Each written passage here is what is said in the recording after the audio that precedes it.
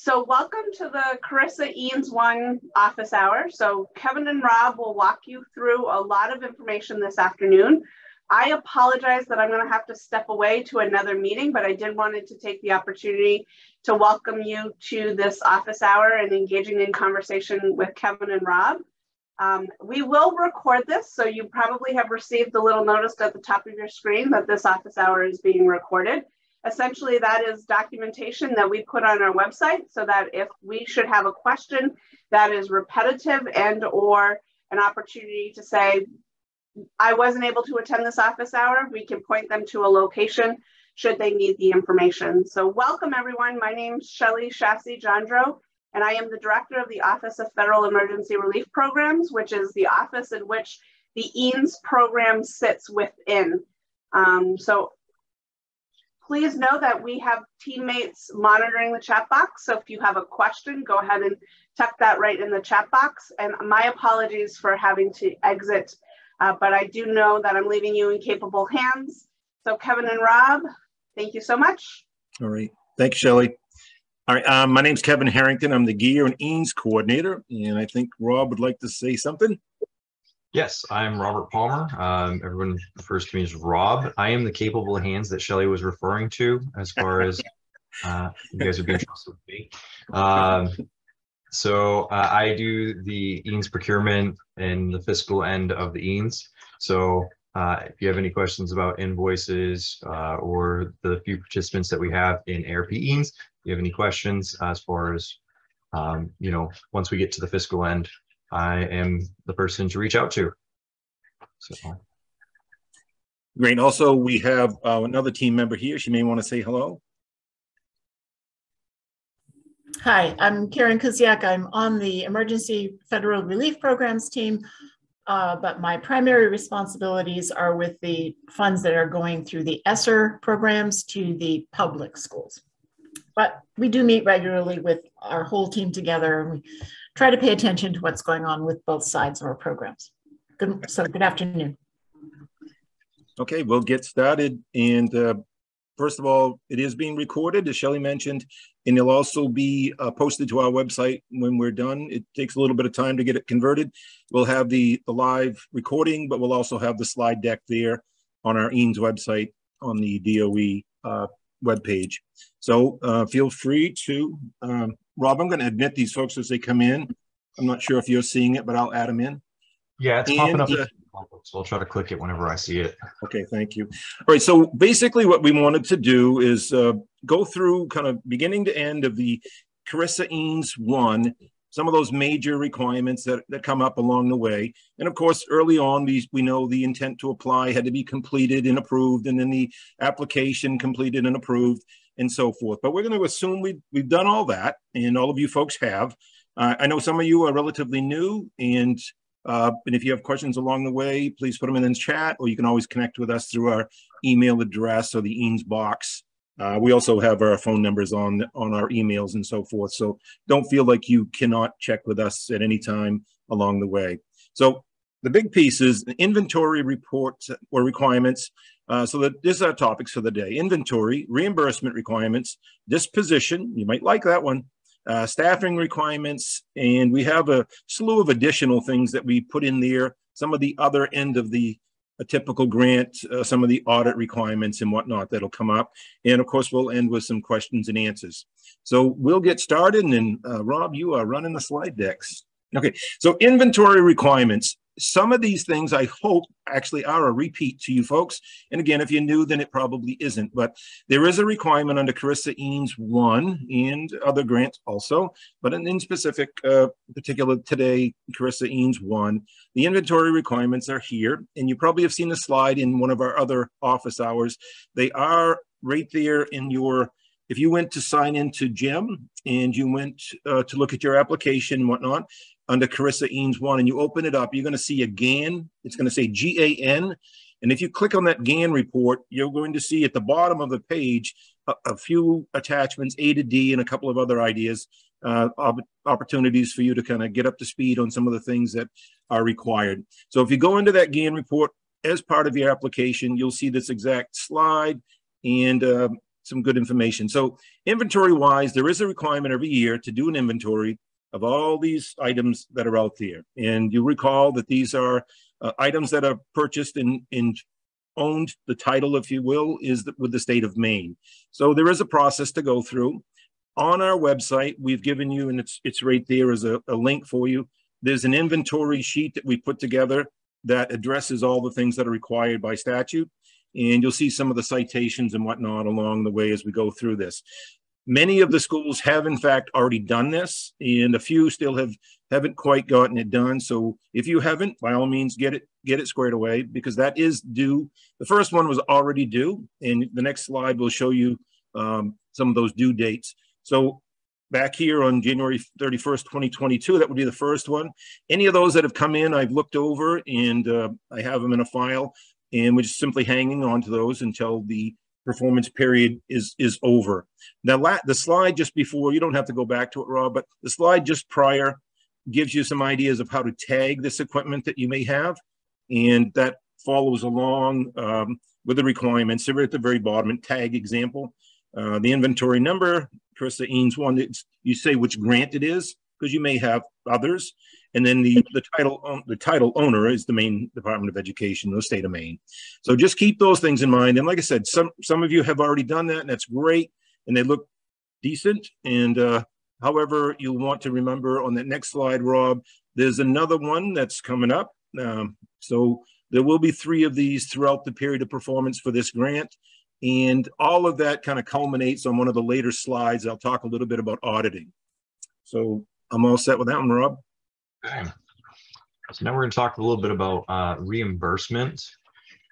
So, I mean, this is, again, just a reiteration of information, preparing your invoices, having your supporting documents, kind of having an outline. You know, we are looking for a trial balance with dates of purchase, supplier, and the amounts that were spent on the items.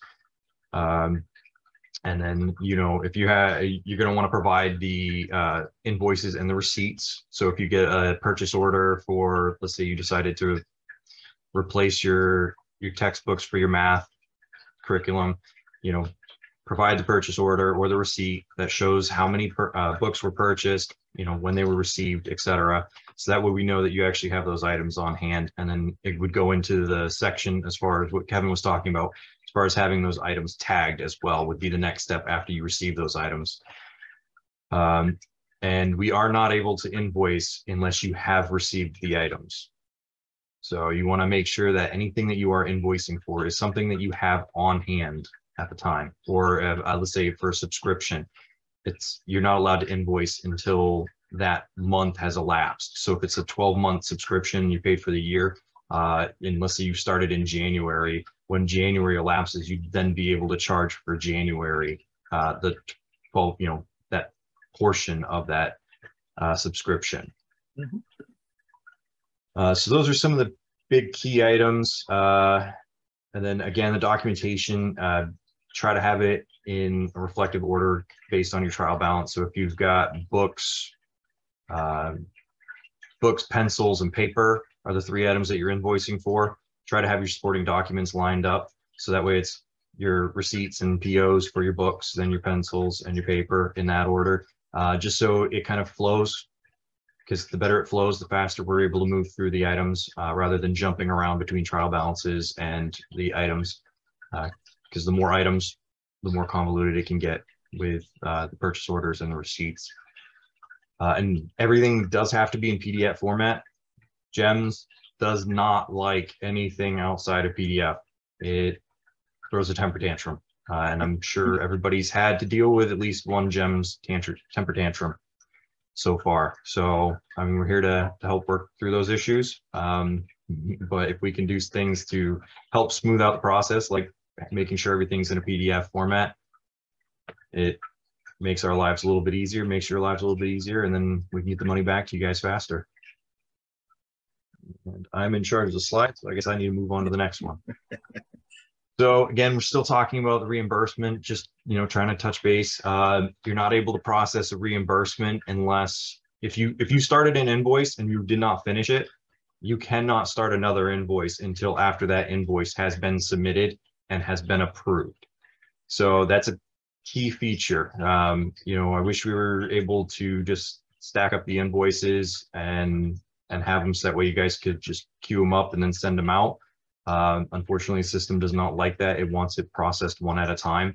So if you're doing an invoice for January, February, March, until that's completed and you've sent it off and we've approved it and sent it off to the accounting side that actually cuts the check, you can't process it. Now, once we've approved it, then at that point in time, you are able to submit another invoice. So that is good to know. And then, you know, we're down below, we're just talking about the expected timelines. We are pretty good about beating that time. As far as once we receive it, it normally does get processed within a few days. But we do try to say 10 business days, because if we end up getting a lot of things dropped in our lap all at once, or a lot of invoices all at once, it will take time to process. So, you know, please keep in mind that it can take up to 10 days just for our team alone to process the payments through the invoices. And then obviously we have other agencies involved as well. So we have their expected timelines, which is roughly about 25 business days for DAFs to cut the check. So once we've approved it, it's about 25 days. And then depending on if you have the electronic method or the mail method, if you go through mail, then it'll take 3 to 10 more days in theory, depending on the post office. So again, kind of another hand in the process of getting a check back to you. All right, and this is an example of what you'd be seeing as far as when you're processing an invoice. So you should see your previous total, or your previous invoice totals. And in the red, we're kind of cutting it off a little bit here and there, but you will see budgeted for previous purchased PPE. So that's for anything prior to April 26, 2021. So if you're processing an invoice for anything past April 26th of 2021, it would need to be run as a future expense, which we can see down below in the blue highlighted area. And that shows the previous invoice totals for the purchase services of future purchases of PPE. So if you have any questions regarding that, please feel free to reach out to me. It's an easy one for us to walk through. If you need to move money around because you have more in your, more budgeted in your purchase, your previous expenses for the reimbursement, and we're already past that deadline as far as your invoicing goes, just reach out to us. We'll open up your application. You can move that money from your reimbursement to future expense, because there's no point in leaving money behind in the past that you can't touch. So we're more than happy to accommodate you in that way, and make sure that you're able to utilize those funds accordingly. All right, I'm back in it. Just one other thing on the reimbursement piece. Some of those slides, you will also find that information in your application, perhaps your intent to apply or the application itself, and the various EANS grants. So you'll find some reminders if you get to that point and you're like, what was that date he was talking about? They'll be there in the slides on the webpage, but they're also in your application. So the disposition of EANS property, this has been kind of an interesting one along the way, because we know by looking at the frequently asked questions document that's been updated along the way as far as CRRSA EANS 1, that it was very clear in there that the property that is purchased is owned by the title is owned by the state of Maine. So we've basically been following the legislation and any other pertinent information regarding that, but it's evolving. So yay. We were certainly hoping that it might. I'll do a little synopsis. I won't read everything here. There's a couple of pages here. I have put that, we've got it on our website, and I've sent it out to folks in the past. So you should have it somewhere. And if you don't, by all means, give us a holler. But essentially what's happening here is the big DOE, if you will, the federal folks, U.S. Department of Education, has sent out a couple of updates. So there was this one here is for May 4th, and there was a May 20th update in both 2022 about how do we the disposition of EANS property, how does that all happen? And the good news it's gone to a point where now there are some options that didn't exist before. So if we can sneak over to the next slide, I'll pick that right up. All right, thank you. Okay, so in general, once equipment, I'll read a little bit. Once equipment and supplies are no longer needed for purpose of the EANS program or the period of performance, so EANS September 30th, 2023, that includes that tidings amendment, and there's the citation. It says, however, rather than disposing of equipment or supplies purchased with EANS when no longer needed for purposes of the EANS program or the period of performance ends, an SEA, here comes the big part, an SEA may allow, so the SEA is us, the state, may allow a non-public school to continue to use the equipment and supplies to the extent they are needed for other allowable purposes under the federal education program in which the non-public school participates. So there's a few examples as you read through there. So if you have, say your school is connected to the Elementary and Secondary Education Act of 1965, that is another federal program. IDEA, so individual disabilities, you more than likely have some connection there, and or other federal grants that you may have, or Title I, for instance. A lot of schools are connected to Title I, and that is a federal program. So you could retain this, these materials, or the supplies, or some type of an item that you needed, and that falls under those allowable uses. As far as the EANS CRRSA program, you could hang on to those, and that's a good thing. Still owned by the state of Maine, but it would still fall under another program and allow you to hang on to it longer. So looking down through a little bit more, when equipment is no longer needed for the EANS program or other activities currently supported by the department, and when that's the big department, the Federal Department of Education, which is a non-public participates, the SEA must dispose of the equipment. So there's some rules for us at the state level of what we have to do. That last little paragraph, by the way, I would recommend that you guys read through it all a couple of times. And if you do have questions, by all means, touch base. But just the highlights, with respect to supplies that are no longer needed for the EANS program or another federal education program, if an SEA, so the state, if we has a residual inventory of unused supplies exceeding $5,000 in total aggregate value, the SEA must retain the supplies for use on other activities or sell them. And in any case, they want their money back, the federal government, that is. So if that's the case, but essentially the disposition allows some flexibility that wasn't there early on in the original essentially requirements of the program, and we would always find it in the latest FAQ, frequently asked questions handout. That is, by the way, also on our website, and we have it in our resources here on this slide deck also. So that's some good news. So you'll have a chance to perhaps hang on to it a little longer if you choose to or need to, and we'll kind of move forward from there. And that discussion will be school by school to see what your needs are, and does what you would like to do, does that align with this disposition, but also the EANS 1 CRRSA program overall. All right, back to me. So on this slide, we're going to talk a little bit about, well, the next two slides, we're going to talk about staffing. And so everybody should have received an email, or at least someone who is designated for a school should have received a updated staffing email, I believe roughly about a month ago now. Mm-hmm. And so actually it started on the week of 7/18, so in July, so time flies.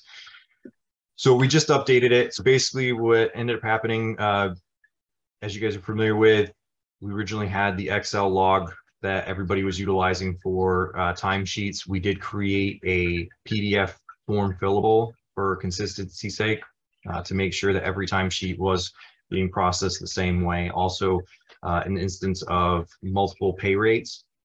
So if Rob Palmer's getting paid for tutoring, and he's getting paid at $15 an hour, what have you, but he's also a substitute teacher, and when he's subbing, let's say he makes $22 an hour.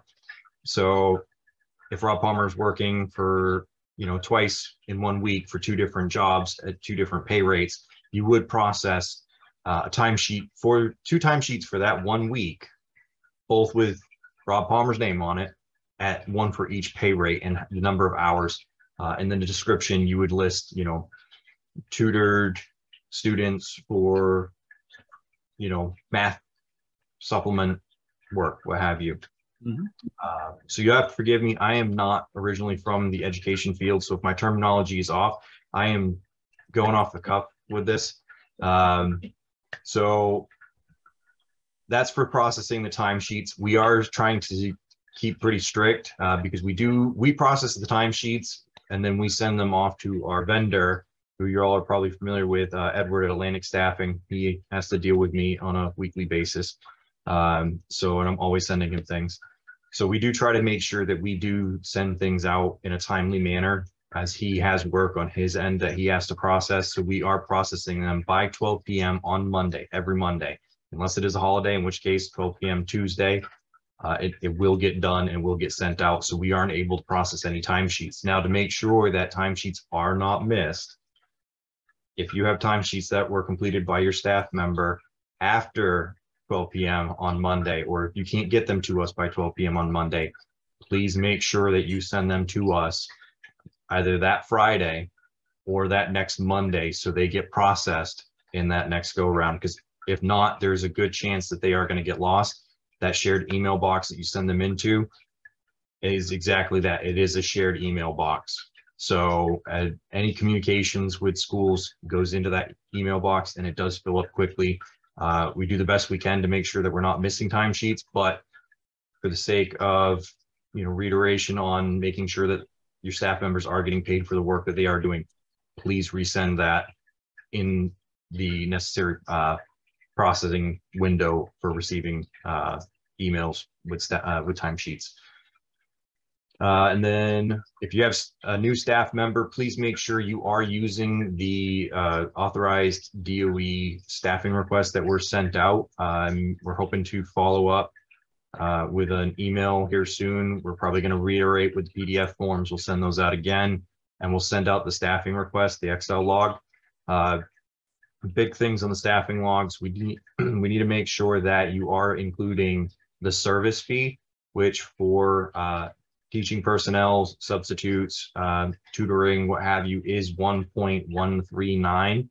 And then for medical staff, your counselors, your nurses, nursing assistants, what have you, those are billed at a different rate, which is 1.294. Look at me win. I'm pulling that off the cuff again. So we need to make sure that those are put in there, because that could be the difference between having an employee that you're allocating $5,000 for or $8,000. And that does make a difference as far as your allocations that you have for your staff members. If you have everything booked out all the way out, as far as I have $10,000 allocated for X number of staff, they're all going to get this pay rate. They're all going to have this service fee. It will change your math if you're not using the correct service fee. So if you have any questions, feel free to reach out to myself or Kevin. We will answer that. That's an easy one. Rob Palmer is, a part-time nurse that we're bringing in to assist with, COVID for these reasons. We'll tell you right now, 1.294, without a doubt. So, or if you're questioning it, again, just feel free. We're here to help. We want to make sure that everything runs smoothly and that everything looks correct, because what really ends up is we don't want to end up in an audit and no one knows the correct answer to a question. That just looks bad. So we're here to answer questions. We're here to help you guys figure things out. We're here to help process this along.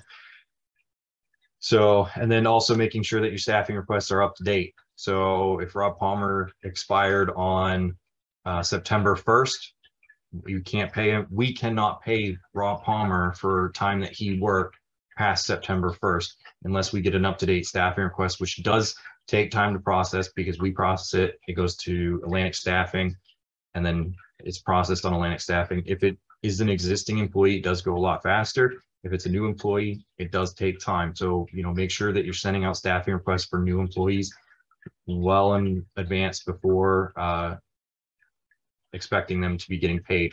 And it also does not hurt to reach out to us if you have several new staff members that you're not sure they're cleared to work. Reach out to us. We're more than happy to reach out to Edward, get an answer for you, get back to you right away. I know some of you guys have been doing that, and I I really appreciate you taking the time to shoot me an email and just asking.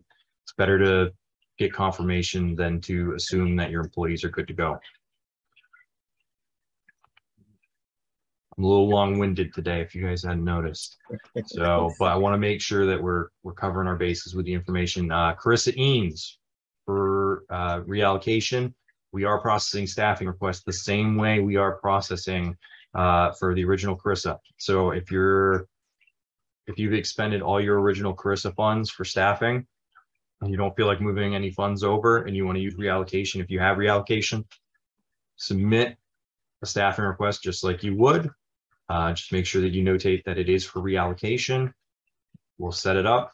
It's good to go, and we can process it just like it was originally. Same thing with timesheets. If that staff member is set up to be on reallocation rather than CRRSA, we're not worried. As long as we have some way of tracking that that employee is through one of the funding sources and it's notated somewhere on their staffing request, not a problem. Just submit a staffing request for whichever funding source they're on, and we'll get it processed just like we normally would. Same thing with timesheets. We'll get them knocked out and get your employees paid so that way they keep showing up to work. And just a friendly reminder, if you do have staff members and also for your invoicing, you do need to keep records.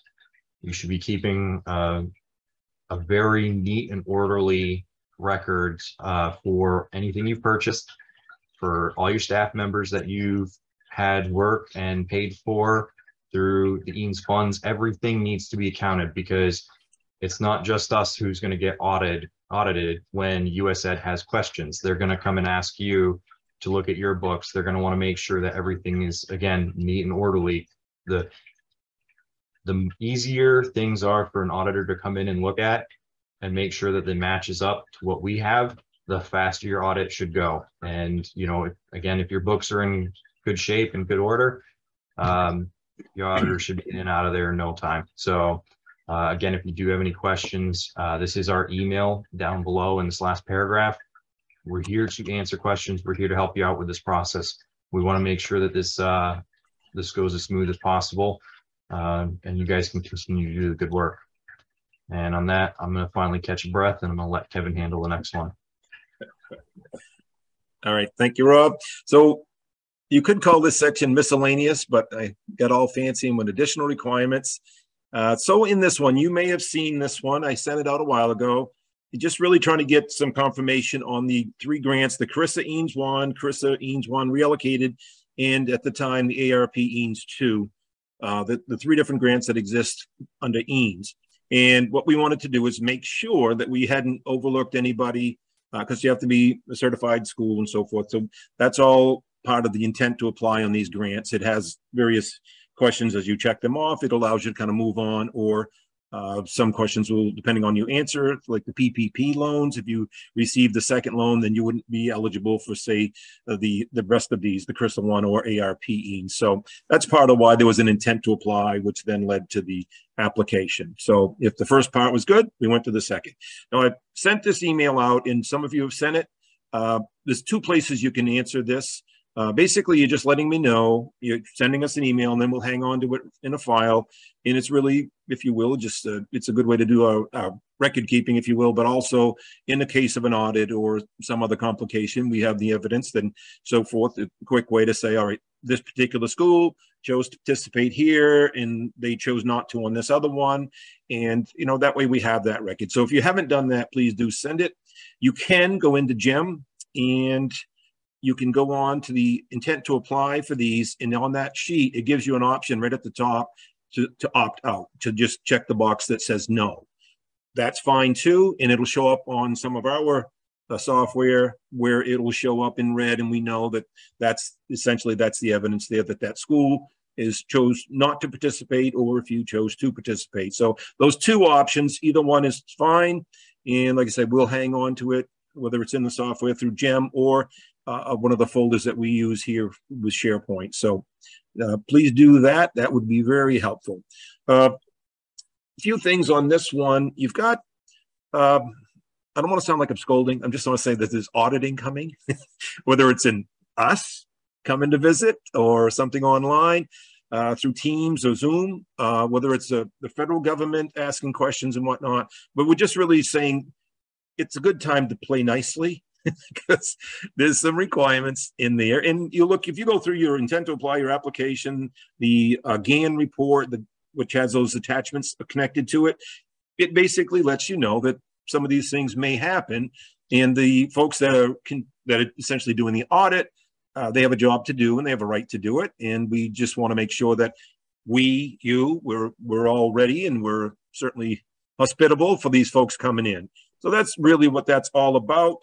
As far as like ARP EANS 2, there's a whole section where we at the EANS folks at the DOE, we will be the ones that are working with procurement folks in actually getting these items for you and so forth. So just on that, we would sort of kind of remind folks that, you know, there are some ethical things that we have to consider. So that's it in a nutshell on that one. I'm not going to read it, but I do recommend that you do. Right. Hope I didn't cut you off there, Kevin. No, fine. Wrap up. So we're at the Q&A phase. So if you have any questions, we are here to answer your questions and hopefully provide you with some good guidance. If not, it's Kevin's fault, whether it came out of my mouth or not. All right. I did look in the chat. I don't see any on the chat, so that's fine. But if you do have something in mind, you can unmute yourself or we can help you with that. And you can ask questions. Like I said, we still are available at our regular email addresses and phone numbers and so forth. So don't feel like, I think I repeat this each time, but if you get to a place that you're working through and it's a struggle, you know, email, call us, we'll help out. And so that would be, oh, look, we had a kind comment. Thank you, Amy. Just want to point that out.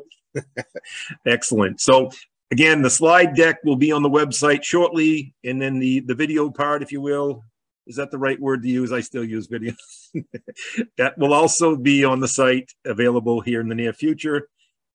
Karen is our other co-worker here, and she helps us out with that, and it works out really well.